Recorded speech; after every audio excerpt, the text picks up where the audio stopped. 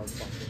You get it to 5-4 there. Is it just too much to keep overcoming what they're doing in this one? No, I didn't think so. I thought when it became 5-4, the looks were there, and unfortunately they were able to get that 6-1. That one hurt, but up until then, I thought you just felt like we were gonna get another good opportunity to get them to tie the game, and unfortunately it didn't happen.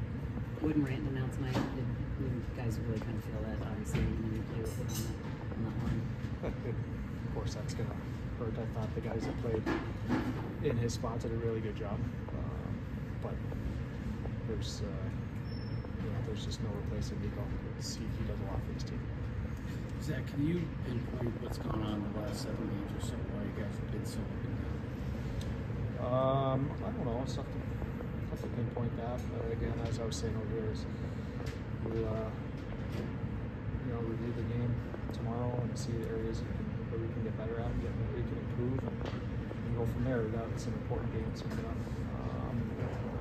A lot of movement still potentially in the innings, so if there is areas that we can be better, we'll address it and get better at it for our last handful of games. Are you concerned at all? No.